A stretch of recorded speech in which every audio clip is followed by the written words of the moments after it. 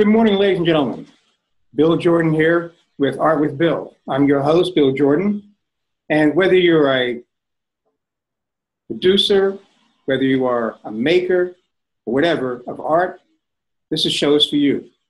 We believe that people who know people buy from them. That's why we want to tell your story. And today's no exception. We have a fantastic story, and you'll see how it pans out in a minute. From a gentleman all the way from Tucson, Arizona, by the way of Southside Chicago. Good morning, Paul. Paul Hopman, how are you doing today? Great. Great. And Paul, before we get started, how was your commute in to work today? Well, the good news is it's going to be 80 degrees here in Tucson, and I work from home. I have a studio. Okay, so you had a 5-second walk into work? Yeah, it was, you make a cup of coffee and you walk down the hall and you open up the door and I'm working live.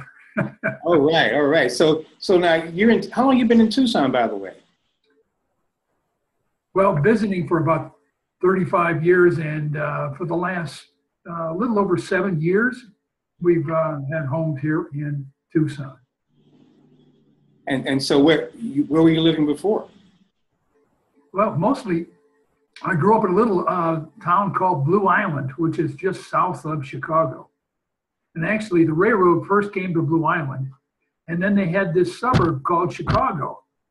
And the rest is history, as you can see now. Well, I believe it's snowing in Chicago today. Yeah, it was a few flurries here as well in New Jersey. But I know that you get a lot of snow in Chicago. But Chicago, now tell us, I know you have some fantastic stories about Chicago. Can you give us one or two of those? Well, I could talk about snow. I could talk about most anything. I guess one of my favorite pastimes was really as living as a youth. When we first got a black and white TV, I think I was about 6 years old. And back in the early 50s, what it was like for me was I was infatuated with TV. And the whole culture was, in my world, was cowboys. So there were all kinds of stations that went into the 50s through the 60s and even into the early 70s. We watched programs on TV, particularly Sunday night. It was animal programs like Lassie, Wild Kingdom, but my favorites really were the Westerns, watching Hopalong Cassidy. Hopalong Cassidy. Now, who Hopalong Cassidy, for those who don't know, was my childhood idol as well. And so is that how you got involved in the kind of work you do now? By the way, what kind of work do you do, your artwork? How would you just define your artwork, Paul? Well, it's scratch board. So what I do is I practice the fine art of scratch board. I work with collectors of wildlife art who want to experience an ongoing connection with nature. And I do this on a daily basis. So scratch board, it's pretty simple. It's the oldest art in the world. Really? How's that? Explain that to me. How did that come about? Great. Do you know what a petroglyph is? Yes. Okay, so a cave woman, caveman took a hard stone and created a divot in a soft stone. And then took the minerals out of the soil and pushed it back into the rock. So in essence, that's called scratch-a-rock. Now how it's at present day, I mean, you can go all over the world and you see lots of petroglyphs. Today, scratchboard is a representation of that. So it starts with a piece of masonite on the bottom. There's ink on top, and then in the middle, like an Oreo cookie, it's white, soft clay. So I literally take a needle and scratch. I scratch the board. I do two things. I'm taking off the ink. I am then also creating a divot, a very small divot in the clay. Oh, okay. So I can A, leave it black and white, or B, I can take then different mediums of color like pastel chalk. I can use transparent ink. I use sometimes magic marker, depending upon the illustration or the effect I want to the end result will be. And I push that into the crevices. So that's scratch board. So between scratch rock and scratch board, that's how it started. Oh. And that's what I do today. Well, how did you get into that? Did someone show you that? You discovered it? How did that happen? Well, it really started with my dad. We had a 15-second conversation. He wanted higher education for me beyond high school. So I really wanted to grow up and just be like my dad and work. Okay. And so he gave me a choice. College, art school. I chose art school. So, wow, okay. American Academy of Art in Chicago. Yes. The first course, it's mandatory, is called Fundamentals. So it was a 9-month course. Every 30 days, you had a different medium. So I started with buying charcoal, and then it would start to go through all the different ways of creating art with all the different supplies, et cetera. And the 7th month, I had 20 days training in scratchboard. Wow. And I hit. I found my medium. I got an A. Okay. So that, for me, an A was a big deal. Yeah, it still is a big deal. It still is a big deal. So, and it's now 47, 48 years later, and I continue to work on scratchboard. I took a number of years off because as an artist, 19 years old, I needed to eat. Yes. So I got involved with I spent 40 years in printing. Oh, so I got to reproduce art and find out all the way from the pre-press and all the things that make it up to actually doing illustrations to then sales. And I called on agencies, and I would take people's art and transform them all the way to a printed project in a box delivered on their doorstep. So you were honing your business skills while you were working at the printing agency. Absolutely. So let's go back for a second. Now, your dad told you had a choice, college or art school. You went to art school. You did well there. Yep. What did he say? How did he feel about that? I had the privilege to have a terrific father that just allowed me choices. He realized that, at 18 years old, he was pretty much, I've developed my personality. I showed prowess working since I was probably 13 years old in different jobs, started off with newspaper routes. And I worked in a bakery. I worked in a bakery for 5 years. So I would get up at 3 a.m. I'd run to work, which is about a mile away. Uh-huh. I'd work from 4 to 8 prior to school. Really? Yep. And that's how I paid for art school. So I took the initiative to, I'm the oldest of 12. Yes. So, wow, 12 kids in your family? Whoa. So the whole idea was I kept looking over my shoulder at my dad is like, how is he going to afford? Well, first of all, trying to feed that amount of kids. Right. It's 10 boys and 2 girls, and the boys can eat. Yeah, right. And Yep. here's something I want to ask you. I mean, I look at your pictures, your photographs. I mean, you appear to be about 6'6" or something like that. Well, I'm 6'3". I'm just average height from my family. Oh, for your family. Okay. All right. Well, I thought you were in firing the rock in the basketball court. When it came to sports, I was more interested in working and gaining monies for futures. Sports wasn't my thing. My mother didn't allow me to go out for football. She just saw it as violent and wasn't interested. So I worked and I enjoyed it. I really, my father was my idol. Yes. And he, to put food on the table, he had a number of jobs and he was good at just about everything he touched. So what kind of work, what kind of jobs did he do? Well, out of the Navy in World War II, he worked for Illinois Bell for 44 years. Oh, okay. And as a lineman, cable splicer, outdoors, he's larger than I am. Wow. And of course, did about most anything. He could fix, he would own apartment buildings, and he was one busy guy. So my hero, my dad. Right. I see where you get your business acumen from.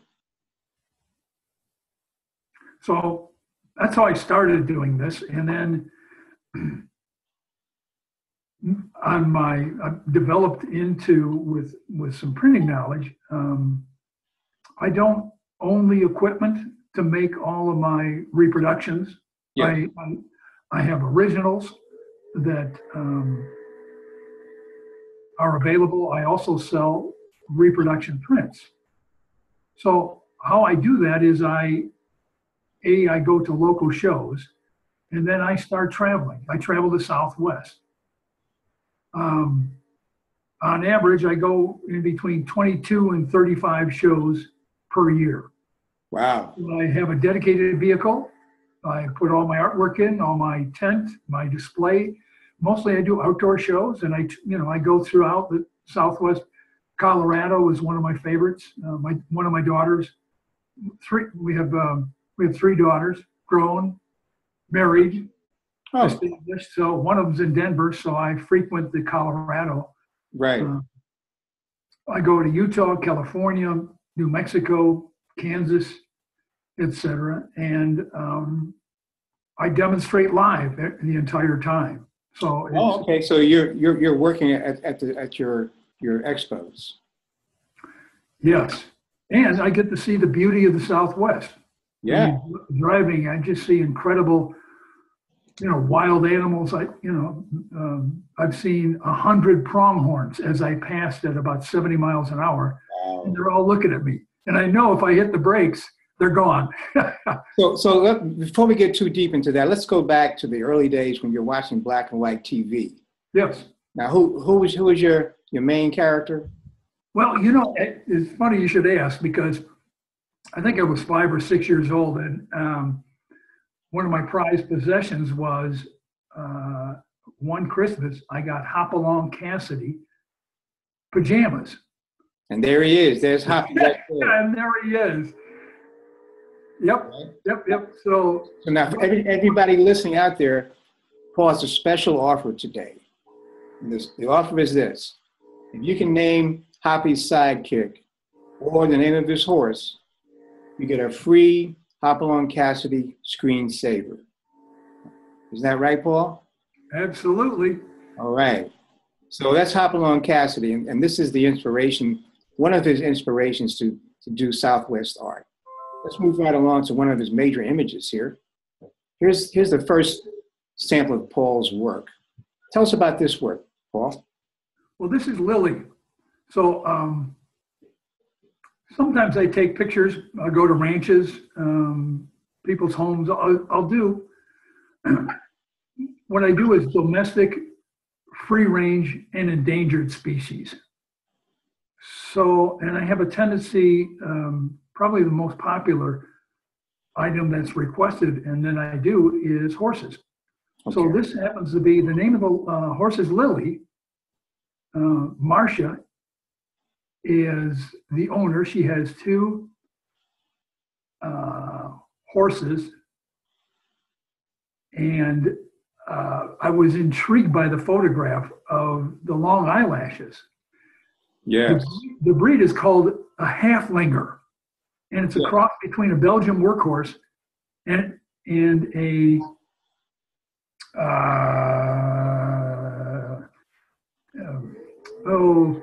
it's a Belgian. Is it like those Anheuser Bud horses? Those no. Nope. You know what? I just lost it. So I'll come. Move right along. Yep. So, and she has 2 of them, and they're extremely an Arabian. Holy smokes, I found it. So, it's got the spirit of an Arabian, but they're smaller, medium-sized horses, more round, extremely friendly. Oh. And what was intriguing about this one is I've done lots of illustrations of horses, but I've never seen eyelashes like that. Oh, okay.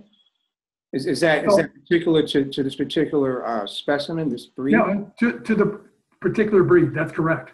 Ah. And this is her summer coat. So she's blonde and kind of a just almost a very slight butternut color. And then in the winter, she turns more gray and then oh, wow. Yellow blonde. So, summer coat and winter coat. And, yes, right. Summer coat and winter. Oftentimes I get, I'm on social media. Yes. So I see through either a professional or an amateur photographer an image, and I contact the people, introduce myself, scratchboard artist, and I compliment them on the photo. I ask them, would it be possible to use this for one of my subjects in scratchboard? And for that privilege, in other words, the copyright privilege. Yes. So what I offer is I'll give them the first signed edition print, framed. Oh, wow. And then on the certificate of authenticity, which is on the back of my work, I credit them as a photographer. So it's a win. The whole idea is win-wins. So let's jump into that. I just want to create more win-wins in life. And this is one that really works for most people. Yes, I see that. Let's talk about your framing. You're some type of innovator in the framing industry with respect to your scratchboard work. Is that right? Well, yeah, for the last 4 years, I really enjoy it. So framing is a whole subject in itself. It's amazing. A poor frame, people walk by the illustration and don't give it much thought. If it's framed appropriate for the image, for the room, for the style of home you have, for the region you live in, it's a complete package. It would be, so I frame art, I wrap my art in more art. So it would be just like your wife goes out for the evening. She, puts her hair up the way she wants it. She dresses herself in a nice outfit. She puts on jewelry, and the whole idea is it's a nice package. So what I do specifically is I harvest mesquite, ironwood, and different hardwoods from the desert, from the Southwest. And I work with a couple different woodworkers, retired woodworkers or cabinet makers, etc. Mm-hmm. And they run it through a sawmill and create a frame. Oh, okay. That's all handmade. And I use, then what I do is I take it back to my shop, which I have a shop where I do all the woodworking. I start sanding, and then I inlay turquoise and chrysocolla. What's chrysocolla? What's that? So chrysocolla, actually it was Cleopatra stone. Oh, okay. So it's a copper-based mineral, and it comes in blues and greens, etc. Wow. And many different other minerals in it, but okay. It's fairly common here in the Southwest. So turquoise is extremely expensive, and I have some of that depending upon the request that I get. It comes in blues and greens and different colors. And how I gather all these stones is, I go to abandoned mines, and you have to be careful about that. I go to the Gem Show, which is in Tucson, which is the largest show here in the world. So it's right in my backyard. I'm pretty excited about that. Yes. And then if I'm out in the desert, occasionally I'll find different stones. The advantage of chrysocolla and turquoise is it's soft enough where I can take it, crush it into very, very small pieces all the way down into powder. And then I use different epoxies and glues, etc., to embed that permanently within the frame. Oh, I see. Okay. So, Yep. so here's a question for you. Yeah. Take us through your average day. I mean, what time do you get up? What do you do? Do you have to walk? My average day is, I guess it's training from the bakery. I get up about 5:30, sometimes 5, sometimes earlier. Today was 5:30. So I would check my emails. I'd go through the process. I've already outlined my day. Most mornings I'll go off to different suppliers, either to pick up prints, frames. I'll come back. I'll work in the shop for a little while, creating the frames or household chores. And then I have a tendency to want to go into from 10 to about 2. I have a tendency to want to go into the studio. I still have great light coming in the morning. And I work on my illustrations. You know, some of them, you know, I can do. Some may take me an hour if I do a real long, a very short piece or a small piece. Yes. And then I can go into, as the examples come up, I can speak to what's the longest piece, how do I do it, what tools do I make? I mean, we can go on and on about all that subjects.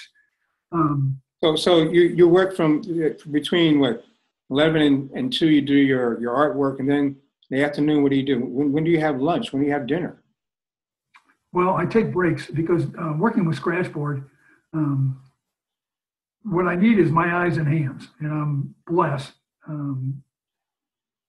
So every about 10, 15 minutes, I need a break because I'm tall, I bend over my easel, so I have to do stretching, and I stretch before I work on a scratchboard. I go up, get a cup of coffee, I take a break because the strain on your eyes and also muscles, because I'm using a hand motion.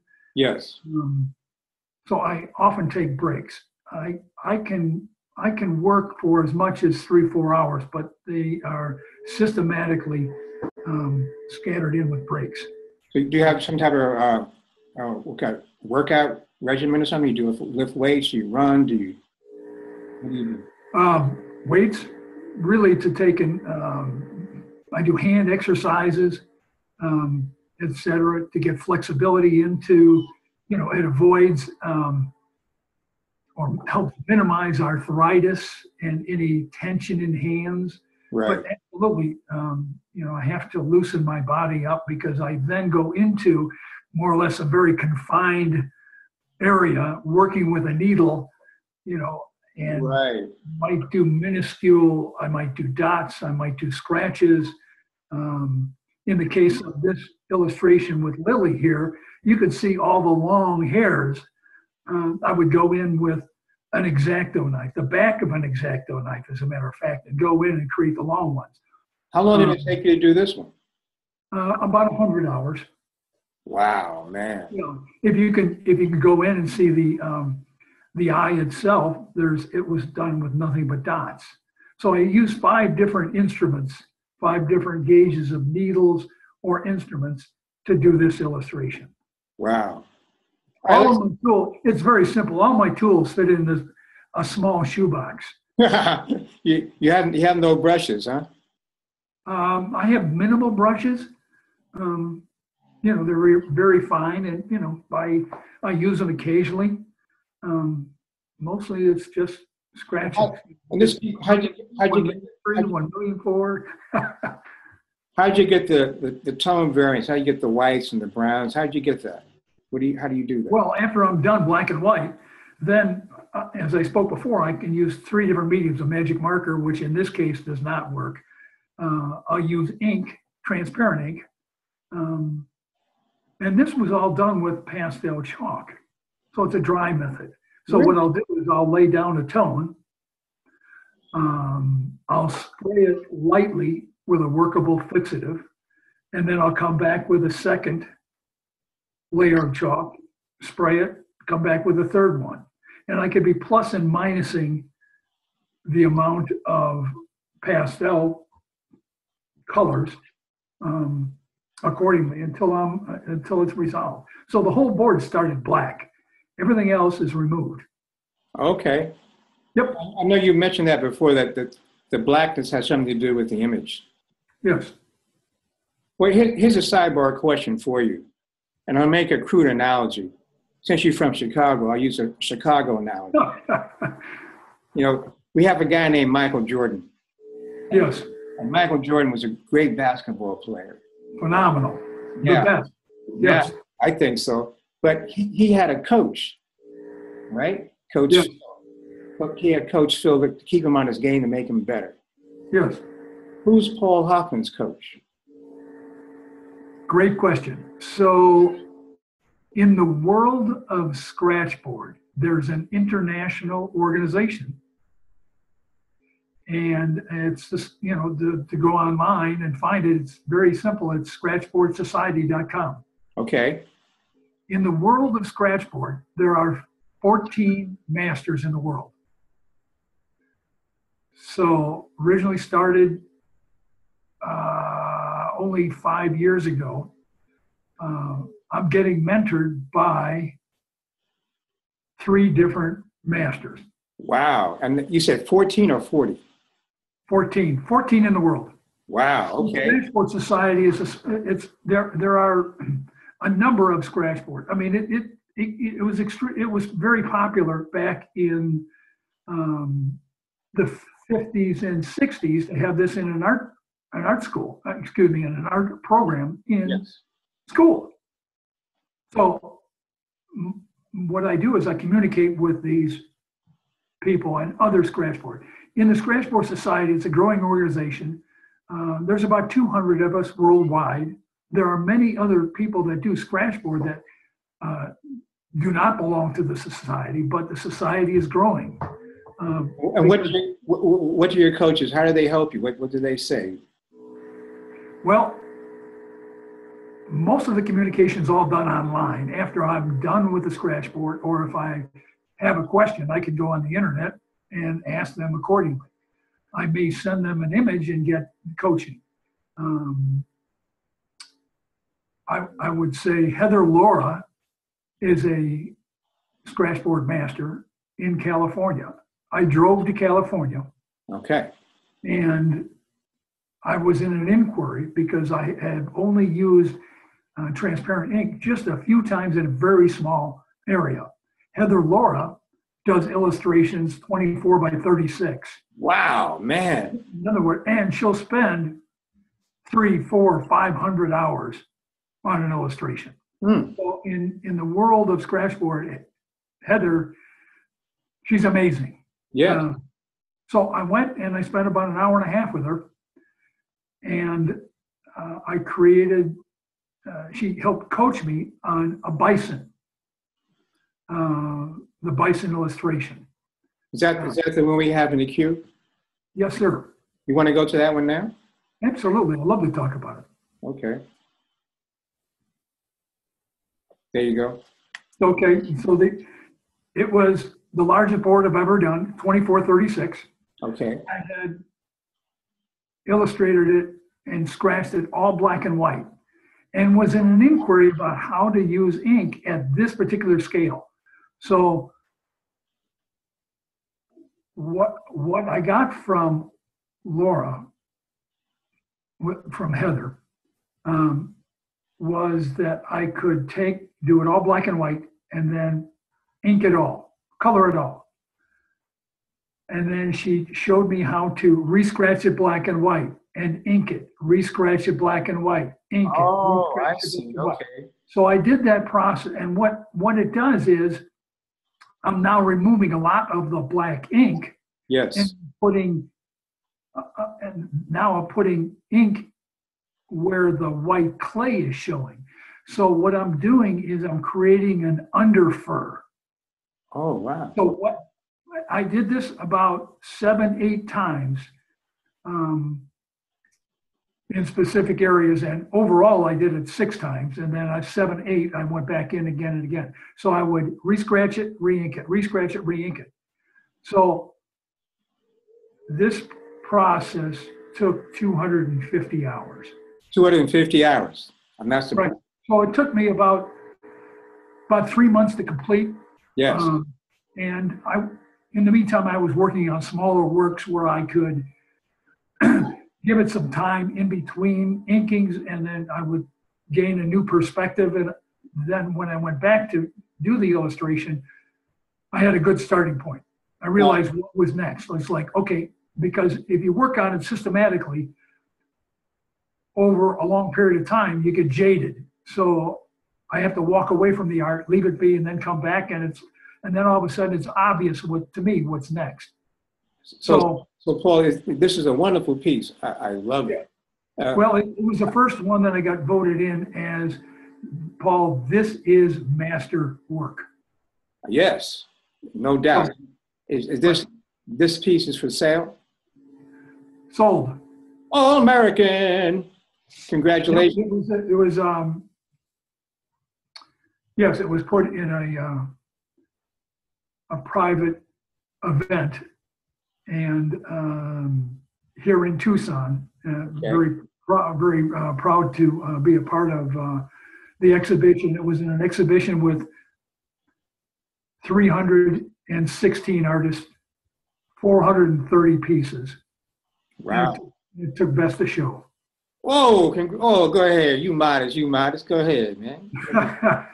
So, well, it's a real mark, and it broke my heart to sell it because yes. It's right. So anyway, now, so this is the first one, and right now to be a master,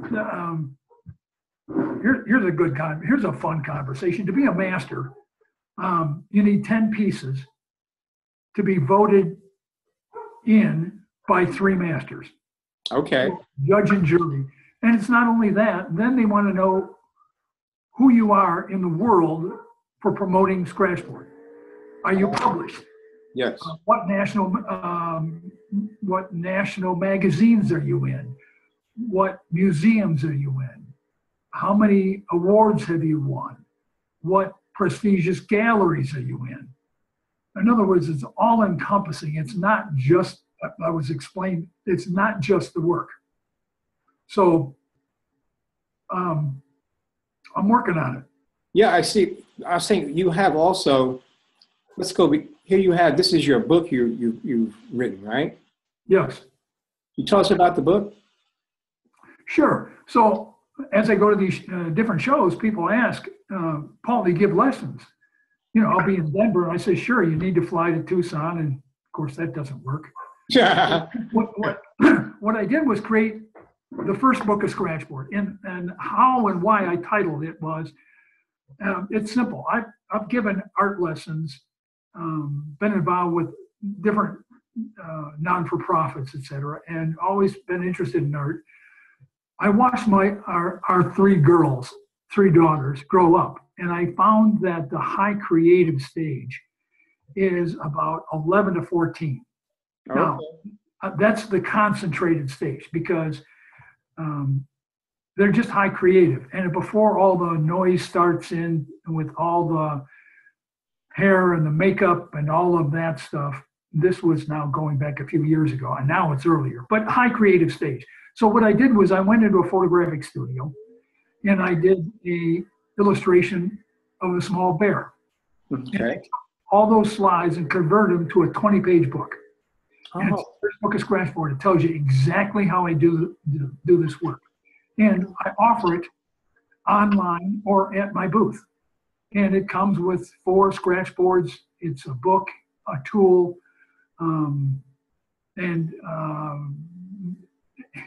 so not only are people purchasing it for gifts, holidays, birthdays, etc., for youth, but seniors are buying it because they have the time. Yes. And rather than taking on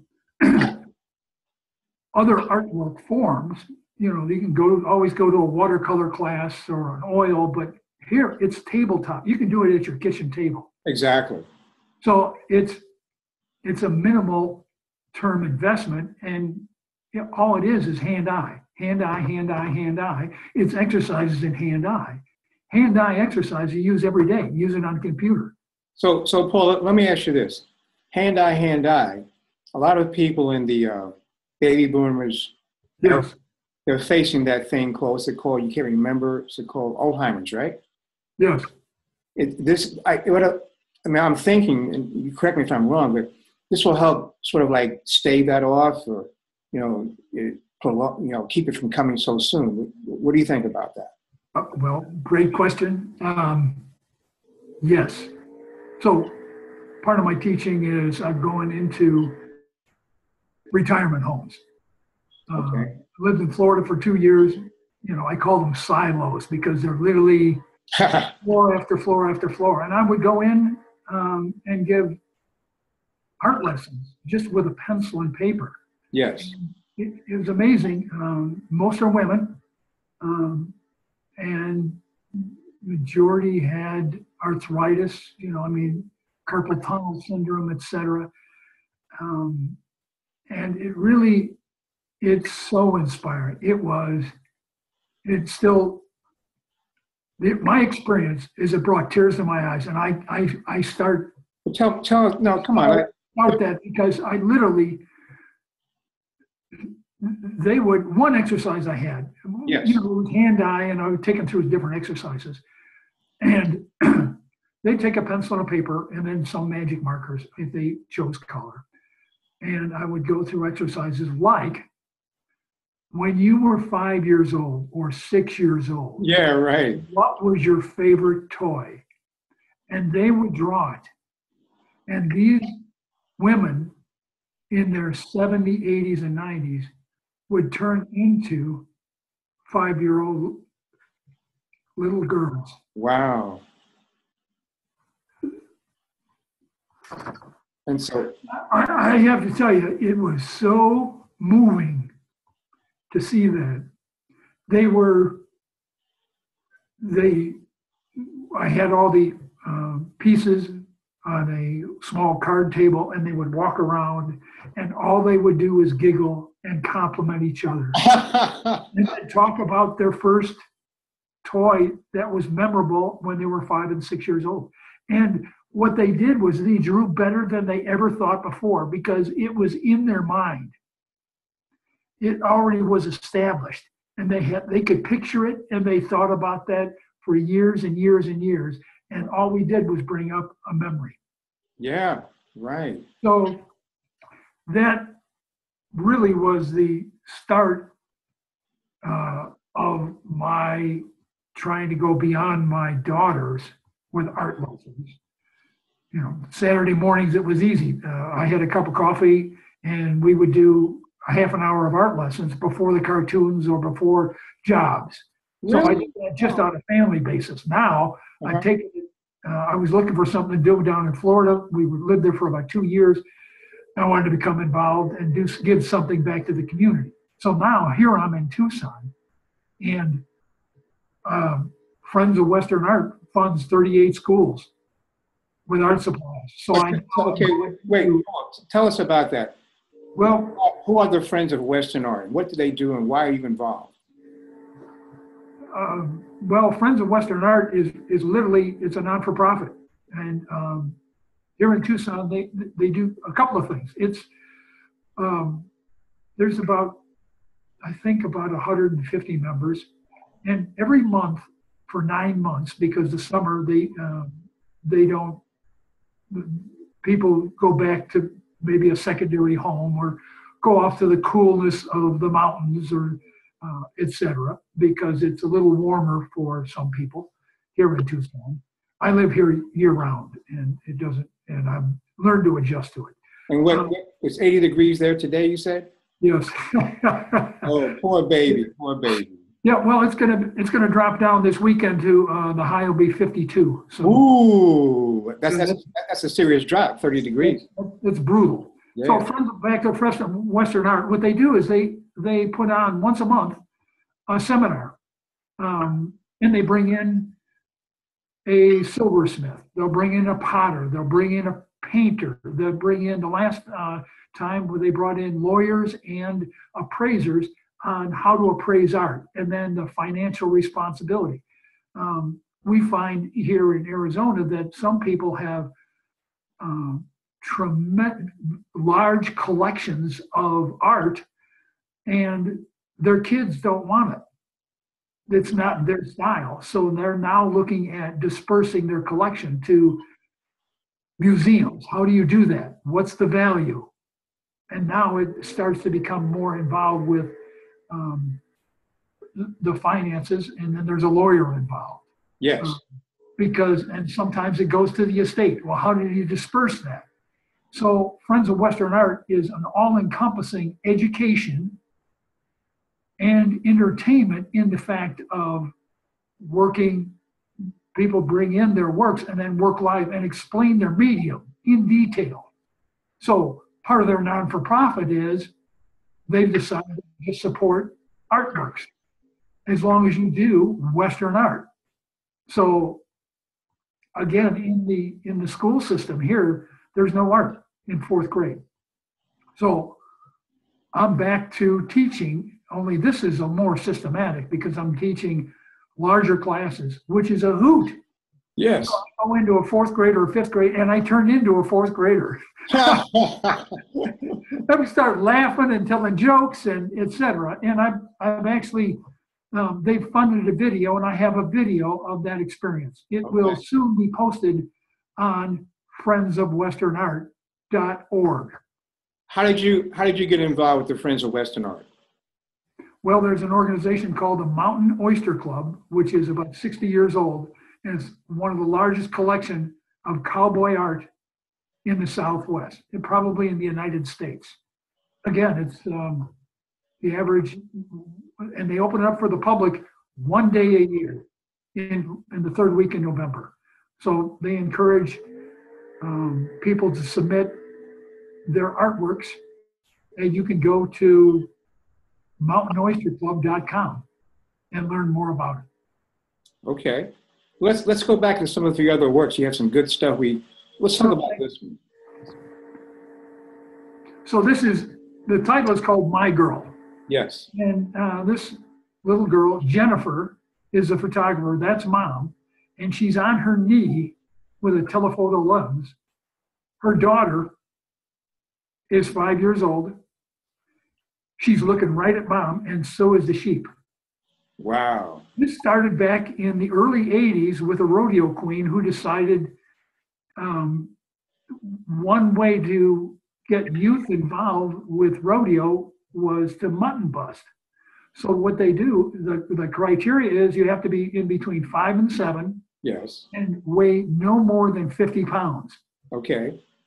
And in the rodeo, as in hanging, bronco buster or bull riding, the limit there is you have to be on the animal for 8 seconds. The bell goes off and now you can exit one way or the other. Okay.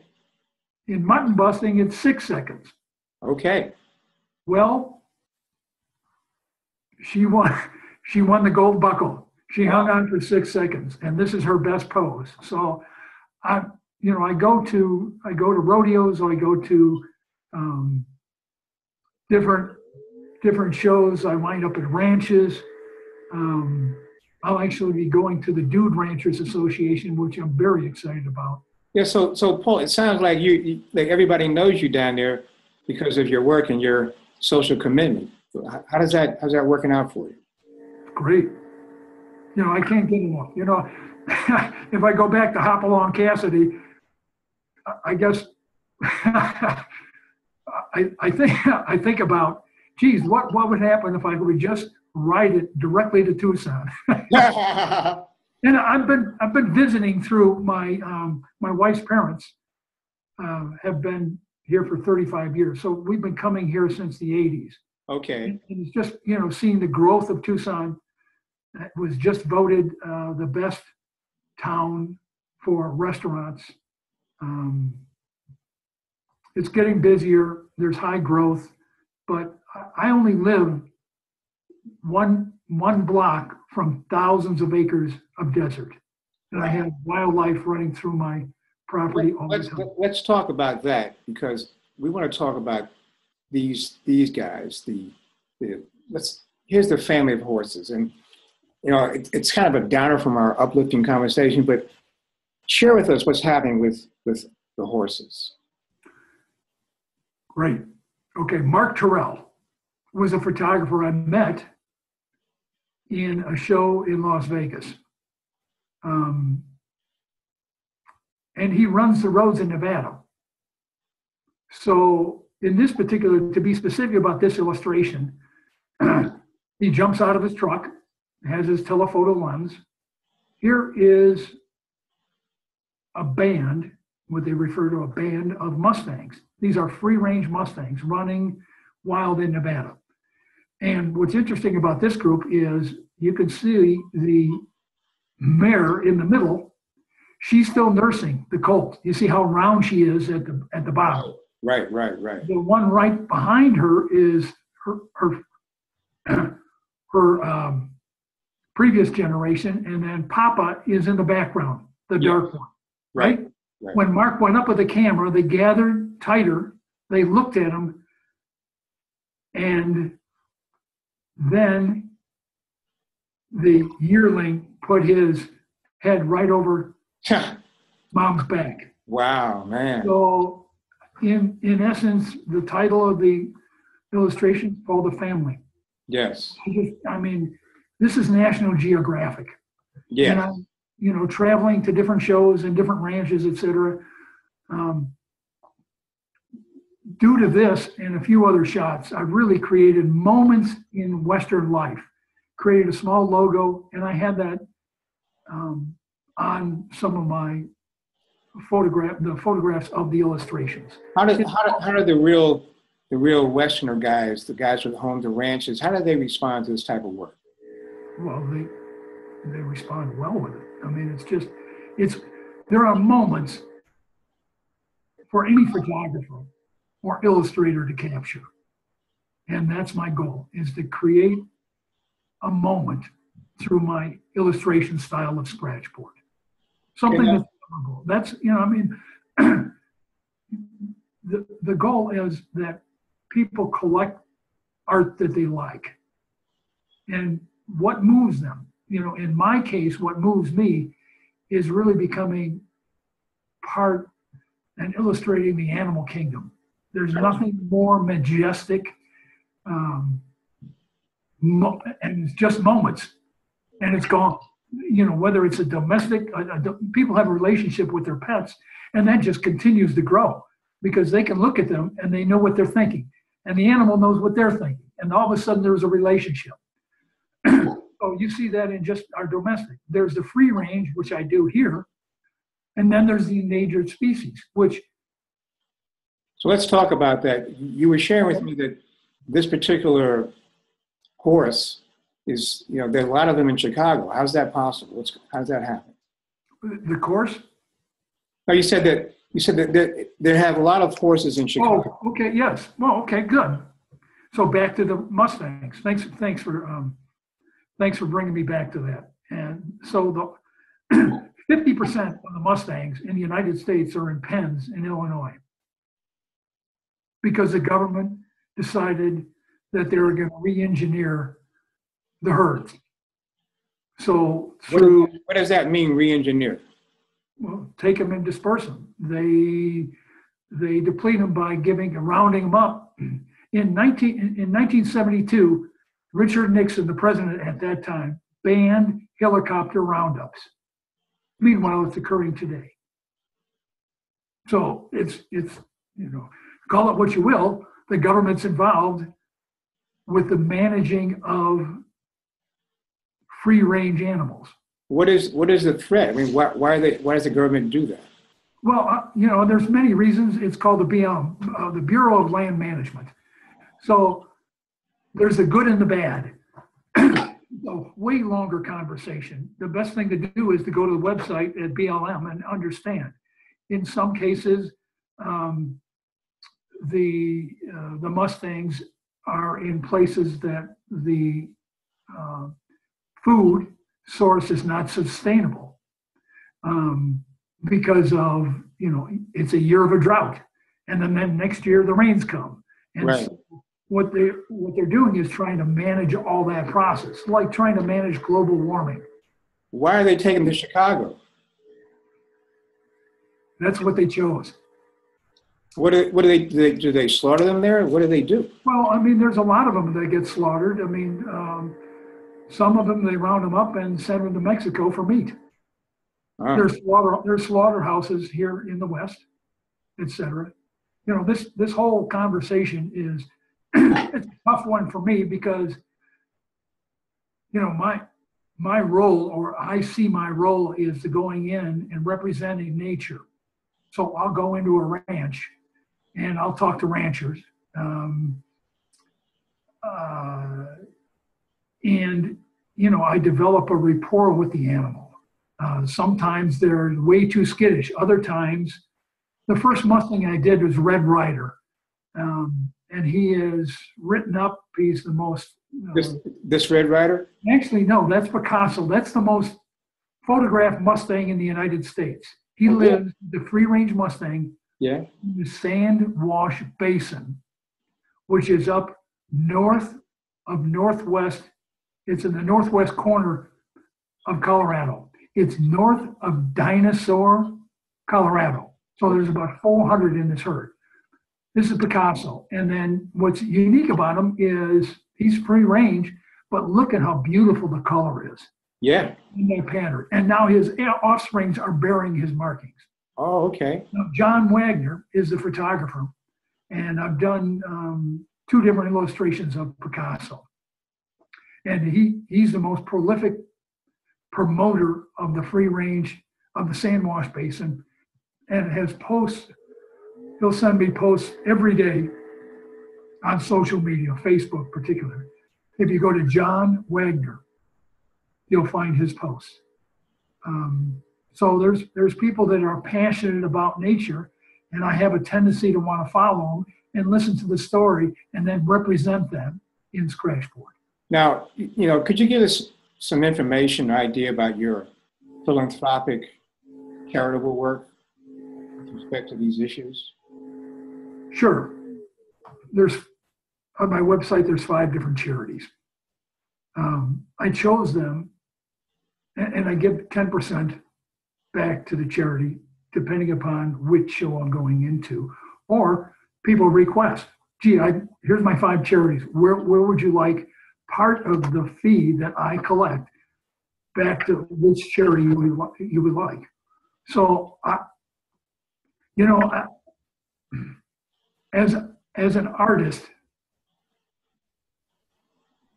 between all the shows I do, some of the commissions, getting known, selling, manufacturing the books, and what it takes to be an artist and to be more of a philanthropic attitude, it takes something to do that. So, what do you mean by that? Probably, it has to come from within. Yes. So more than a year ago, I decided, you know what? I'm going to live the life that I want. If not now, when? So I decided to just become involved and then to state it on my website, specific charities. And then I've got a story behind every one of them. On 3 of the charities, 3 out of the 5, there's a short video that explains the charity. On Friends of Western Art, it doesn't have a video, but it will soon. The Mustang Foundation of America does not have a video, and that is supporting free-range Mustangs. And I donate to that, and it's really about supplying them food during the tougher times, depending upon the season. So in other words, let's say there's a hard winter, they don't have anything to eat. Somebody goes over there and drops some hay or whatever they give them. Is that right? Alfalfa, yes. Yeah. Yeah. It's simply because I do Mustangs. I really enjoy doing Mustangs because it's a free spirit. You know, there were many people talk about when were horses here, and they, you know, pretty much it's known that the Spaniards brought the horses, but they found petroglyphs, and they found that are dated back years and years and centuries before the Spaniards got here with horses. Absolutely. Yeah, they find sites where they've got decomposed bones, etc. So we don't know. You know, every year they have a new discovery. Whatever. Yes, that's true. It's so petroglyph where they found this. Oh my God, we got a mammoth here. How do we get a mammoth? Right. You know, in Arizona or whatever it may be. You know, the structure of the earth is just so complicated and so old that, you know, with research, we're finding more and more, and we continually get educated and educated. You can get lost in education. You can. So the reason I did it is because it's just what I did, and I decided to do it. So I'm happy. And I donate and I follow causes. And I'm happy you do. Congratulations. Thank you. Oh, what about this wonderful piece here? Well, it's wolves. Some people are passionate about wolves. You know, the criteria on breeding dogs with wolves is interesting. In Arizona, you can only have a wolf as a pet as long as it has 50% dog in it. Why is that? Because the government decided that. That's why. Somebody passed a law, and that's what it is. But I know people that have wolves for pets, and they're amazing. The digestive system is the same. There's not a lot of difference. So it's now going back and get educated. What's the difference between a wolf and a dog? Spelling. Okay. And I'm sure, you know what? I can't address the DNA. I'm not a scientist. But there are many dogs that sure look like wolves. Yeah. I mean, the species evolved over time. So yeah, I've done about 5 different wolves. Some have been requests. Some people are passionate about wolves. I mean, the German people, I've had 3 different sales where people visiting this country here come over to go to the Grand Canyon, and they meet me at different shows, etc. And they love wolves and will tell you appropriately. It's a magnificent animal. Right. So different cultures have, of course, term favored animals, I would say. Well, speaking of that, let's go look at these. These guys are from Australia, right? Australian blue heelers. They're amazing dogs. Now these are what in Arizona we call ranch dogs. They're extremely loyal, very, very high energy. You cannot put these dogs in an apartment. They develop emotional problems. Okay. You want to round. They're outstanding catalogs. They round up. They're extremely, very, very bright, high intelligence.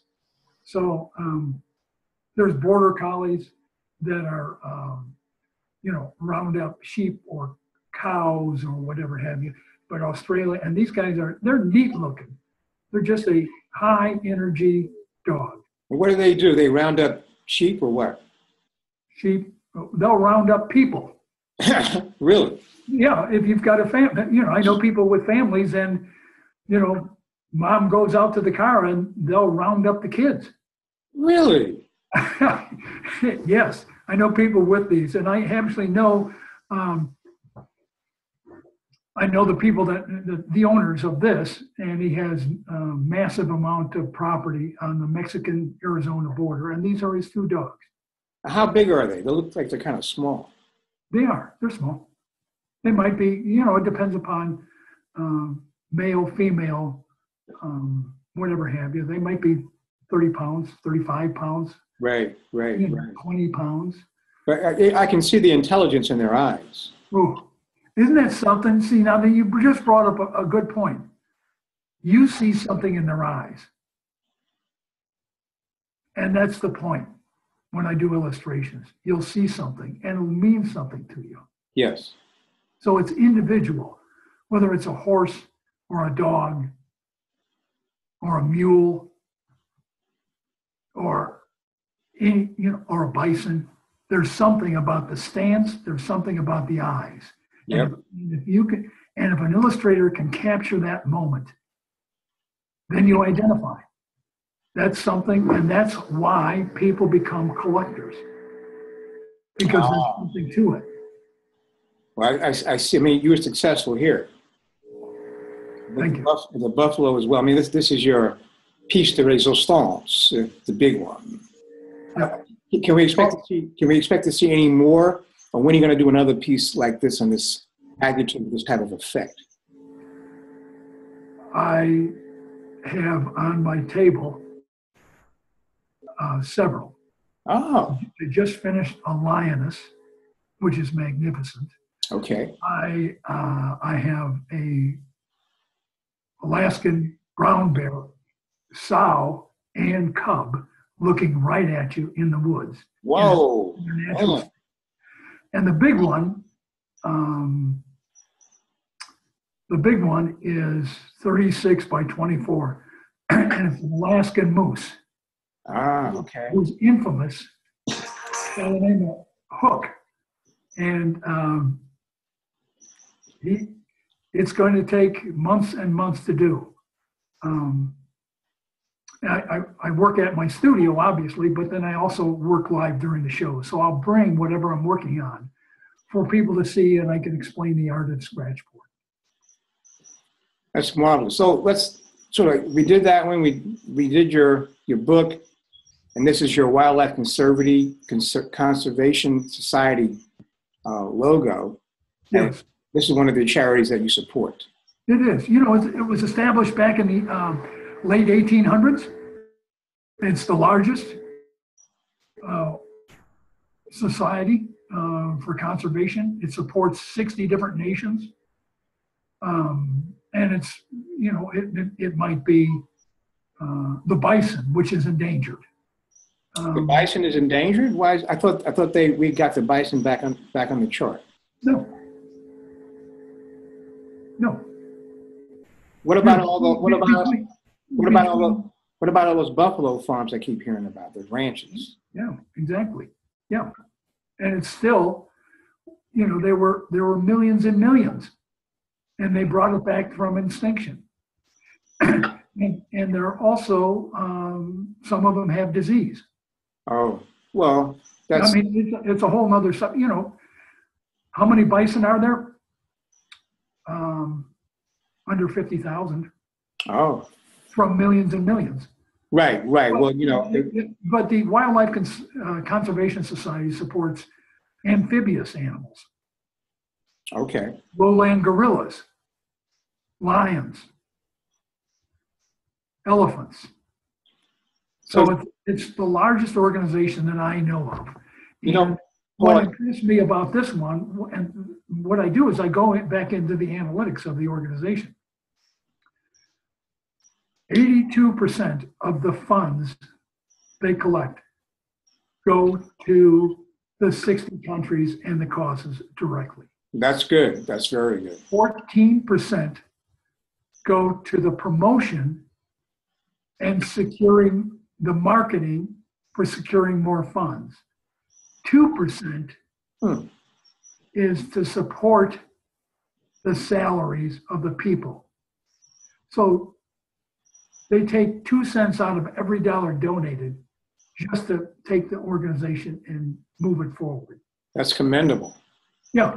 Where are you going to find the largest organization in the world of this type that only takes 2%? Now, Paul. Some of the organizations that I support give 100%. Really? Well, American Mighty Warriors, started by Debbie Lee. Her son was the first Navy SEAL, the first SEAL shot in Afghanistan. Okay. So she's met with President Bush twice. And what she is about and I contribute, and I've got notes back from Debbie. She lives, she's founded here in Surprise, Arizona, American Mighty Warriors. Oh. And it's for all about the families. So, a military man passes. What about the family? What about the wife? What about the kids? What about the mother? Right. That's a hard life. 100% goes back. Right. So it's, you know, I mean, it's military. So, you know, there are a number of military organizations asking for funding. Great. Yeah. Go to the analytics and find out truly how much goes to the veterans and their subsequent causes or their needs. So, you know, I've queried all of these, and I give them far more than just the 5. I support Boys and Girls Club. That's American Cancer Society. I mean, as an artist, artists get solicited on a weekly basis for a charity, especially toward the end of the year. okay. And I give to many more people, just like a lot of other artists do. It's just part of who we are. You know, we're visual, we're self-expressed. We all do this not only for our self-enjoyment, but to make a difference. Well, I'll say that you're making a difference now, in the sense that looking at your images, it makes me be thankful for what you do, because I live in a urban area, it's concrete jungle. When I see your images, I feel like I'm back in nature, and it makes me feel calm and relaxed. Thank you. There we are, ladies and gentlemen. There's the man who made it all possible, Paul Hopman, artist, philanthropist, philosopher, and just overall great guy. I really want to thank you for coming on today, Paul, and for those listening and watching. This whole interview with Paul Hopman is brought to you by courtesy of the composition efforts of the Academy of Composition. Go to corady.com, check it out, talk to Don Victor over there, and he can help you with any artistic snafus you may have.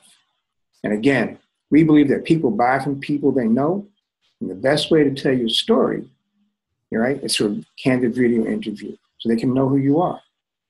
And so with that being said, let's thank you again, Paul. And, you know, ladies and gentlemen, join us next time, and ciao out.